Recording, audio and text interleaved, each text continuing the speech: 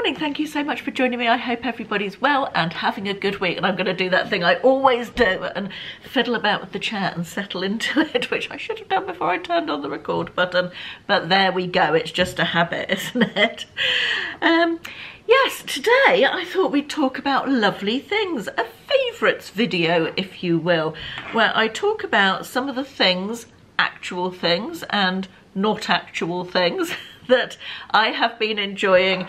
I think this throughout the beginning part of this year. I cannot believe we are almost at the end of March. That's a quarter of the year gone. Where has that gone? It's weird because January seemed to go so slowly, so slowly. It went on for a long time, January, as it very often does. And as we've got more into the year, the months seem to be whizzing past. And I believe this is the first favourites video I've done this year. I was going to incorporate favourites into my Friday chats.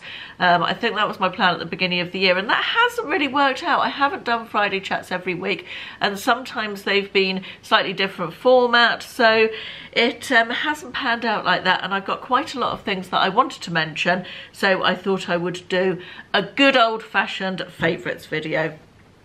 So let's start with a couple of foodie items which I have discovered during the first couple of months of this year and very much enjoyed. And the first one, I think I might have mentioned this already, is the Marmite and cheese bread rolls.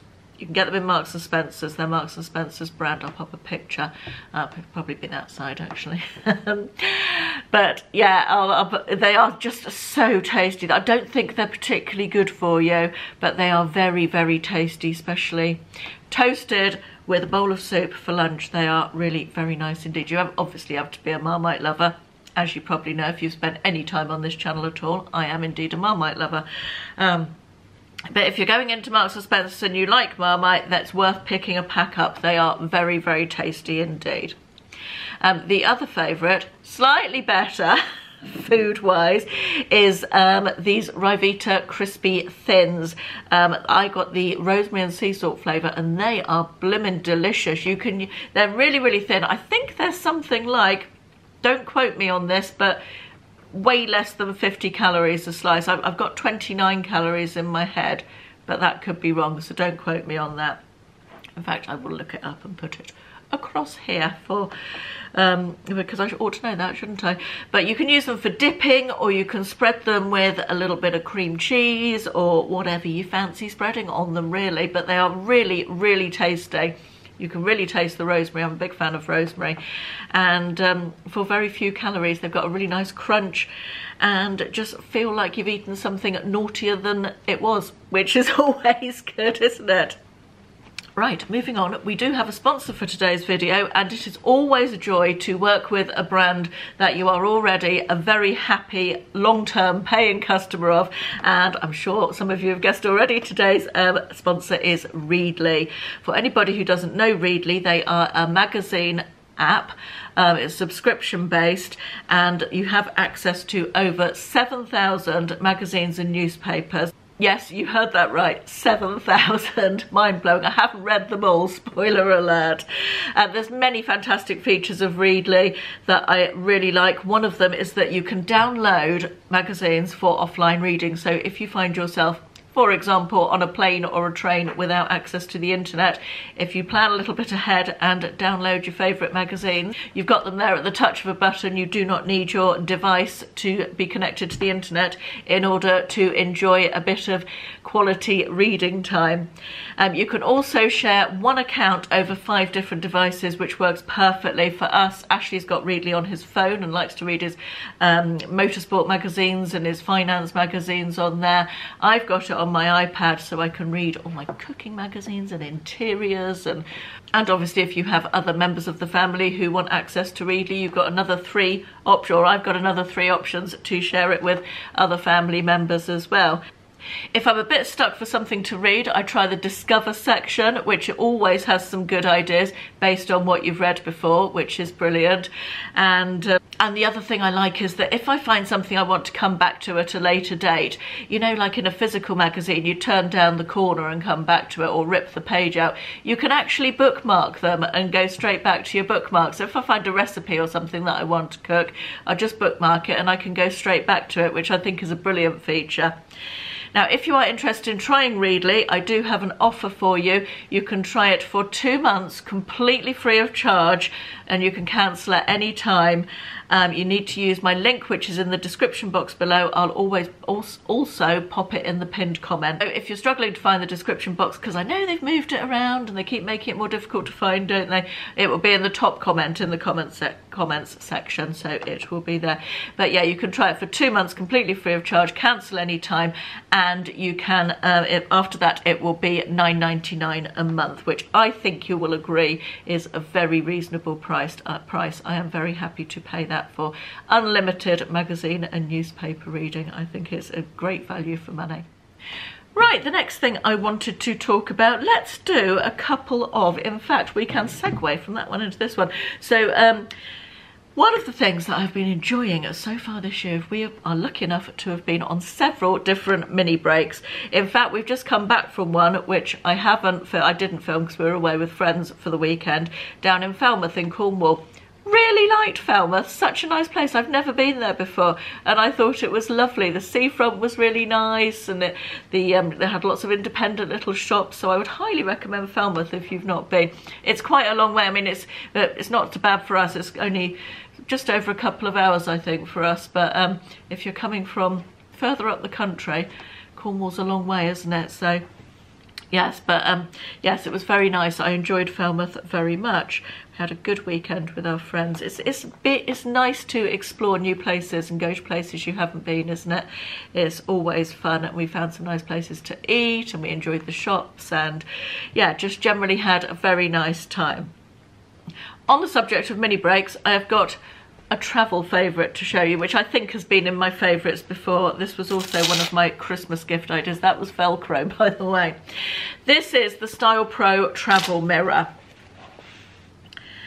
I will put everything that I talk about, I'll pop links in the description box if anybody wants to explore them further. This is blimmin', I'm trying not to blind you, it's blimmin' absolutely brilliant. It lights up like so. It stands up, it has a stand, so it stands up, and the lighting in hotel rooms, as I get older, I really struggle with it, so this has been an absolute godsend.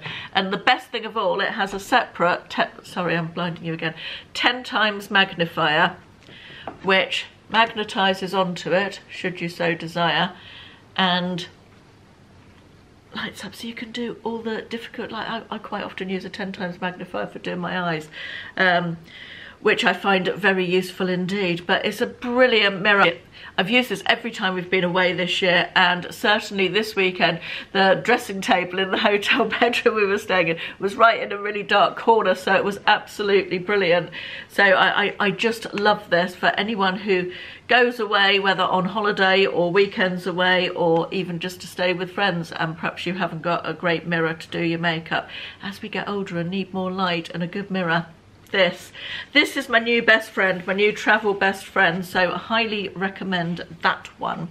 Also, on a travel related thing, I'm going to mention this again, which was one of my Christmas gift ideas during Vlogmas, but I have been using this so much every time I go away. It's brilliant. It's a little mini travel perfume spray, and you fill it, you get your favourite perfume, you pull off the little squirty bit there, and then you pop it onto the top. Can't see what I'm doing there, hang on. And you press it down several times and it fills it. You can see how much you've got in using the little window here, and you just spray it there, and they're just so good. I mean, who wants to go away with this blimmin' great big bottle, heavy glass bottle of perfume, when you can go away with that, with the same thing in it. It's just absolutely brilliant, and they're dirt cheap, these. Again, obviously link in the description box. Just absolutely brilliant. Also good gift idea, stocking filler type thing. Don't know why I'm saying that in March. Nobody's creating stockings now, Caroline. Let's talk books quickly. I've read a lot of books. I've read, I think, I don't know, 16, something like that, so far this year, and some have been better than others. I've got two favourites to share with you. Four Winds by Kristen Hanna. She's one of my favourite authors. I absolutely love her books. In fact, her book The Nightingale is in my top 3 books ever, I think.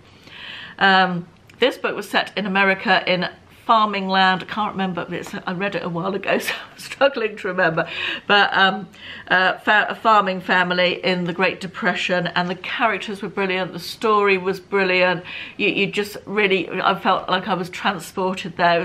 She writes so well, and if you like a good sweeping saga of times gone by, highly recommend this one. The other one I've read recently, which I then, as soon as I finished, I passed on to Ashley to read because I knew he'd enjoy it as well. Very rare we enjoy the same books. The last one was The Martian, I think, that they made into a film. This was called Hidden Pictures by Jason Rekulak, I think it was. Forgive me if that's incorrect. It was sort of a psychological thriller stroke ghost story, brilliant twist at the end, really enjoyed it, very different.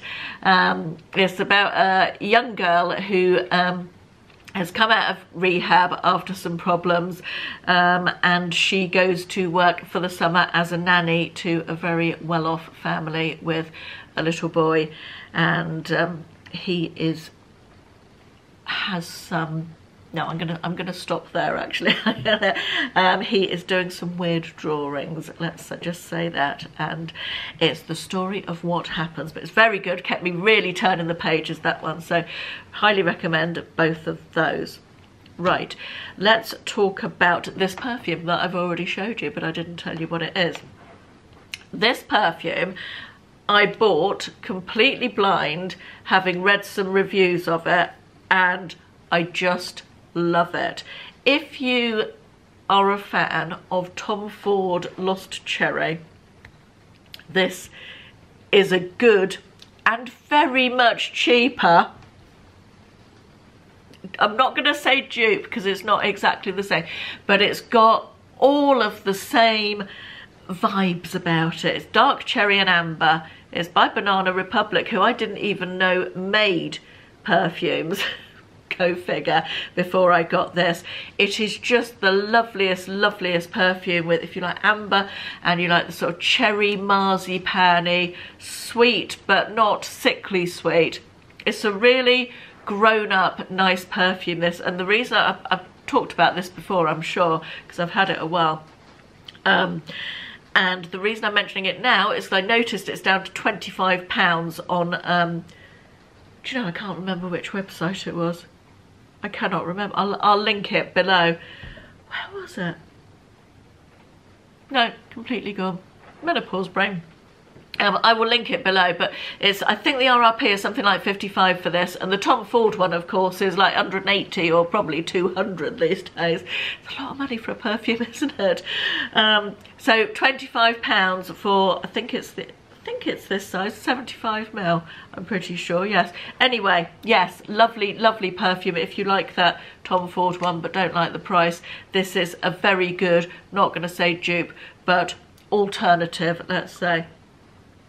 Lovely, just lovely. Also, lasts for absolutely ages on me. I have a big problem with perfumes not lasting, and this one really does, so highly recommend that. This is my new favourite eyeshadow palette. Oh my goodness me, this is just so good for the money. This is Beauty Bay's own brand. It's the neutral, as you can see. I got this a couple of weeks ago and I have literally used no other eyeshadow palette since I got this. I absolutely love it. Got a nice big mirror in it. It's £13. £13. And it's got a good selection of very neutral colours. It's not too cool toned, it's not too warm toned, it's just nice and neutral. You've got everything from a really dark black to a sort of pale yellowy champagne colour up there in the mattes, and then you've got lots of shimmers as well. I've got it on today. I don't know how well you can see that, but yeah, it's such a good eyeshadow palette. The quality is lovely. The shimmers are nice and buttery and go on. There's no sort of fallout or powder kick up. They blend really nicely. It's an absolute steal at £13. I love it so much that I almost want to buy another one so that when I run out of these colours, I've got a backup. But yeah, it's the best eye palette I've bought for a long time, and so versatile and lovely, lovely neutral colours. So any eyeshadow palette fans out there, highly recommend that. Two more actual things. This, which is Urban Decay eyeshadow primer, which is probably not the most exciting thing in the whole world, but I started using this just after Christmas, I think. I used up my last Makeup Revolution eye primer, which they discontinued, and I am so impressed with this.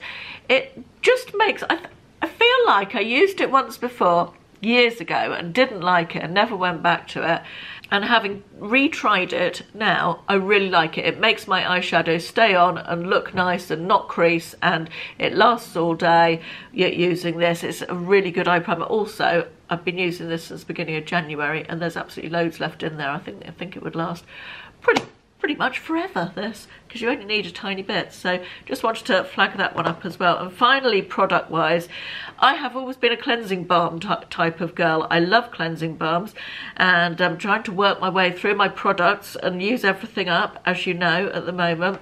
So I started using this, which has been around for a while. It's Pay is the brand, and this is the Lightwork Rose Hip Cleansing Oil. It is absolutely fabulous. I love this stuff. I've never fancied the idea of a cleansing oil on my face. I haven't. I thought, oil, difficult to get off, not that keen on it. This is a revelation. I prefer cleansing oil now to a cleansing balm. It's so easy to rub in and just massage into your face, and then just add a bit of water. It all emulsifies, and I take it off with a face flannel. It just comes off beautifully. It leaves my skin soft. It removes every single scrap of makeup. I don't know how much this is, because as I said, it's been knocking around for ages. I think it probably came in an advent calendar or something, but I hope it's not horribly expensive. I will link it in the description box below, but I love it, absolutely love it, and I feel like it drags at my skin less than cleansing balm does as well. If it's easier to massage in than a balm, particularly during the winter when everything's a bit colder, you know. But yeah, highly enjoying that one. My final favourite for this month, good lord, have I talked for 20 minutes? That's a lot. My final favourite for this, not month, this quarter's favourites video is mine and Carla's new podcast. I have very much enjoyed learning all the techie aspects of a podcast and getting one up and running. You guys who have listened to it seem to have really enjoyed. We've only done episode 1 so far. I'm filming episode 2 today. Not filming, recording. Carla and I are recording episode 2 today. But yeah, it's a nice format. I'm liking it. I've enjoyed very much learning all the technical stuff, and I'm hoping that it's planned to be a weekly thing at the moment, although occasionally it may be 2 weekly, we shall see. But yeah, I hope you're enjoying it. That also will be linked in the description box below. We are putting it on at YouTube at the moment, but eventually the plan is to just have it on the podcast platforms rather than on YouTube as well. Right, that's it for this favourites video. I hope you've found something to tickle your pickle, something of interest. Everything I talked about will be linked below. Obviously, if you're interested in trying that free trial of Readly, all that information down in the box as well. Thank you very much for watching, and I will see you in the next one. Bye bye.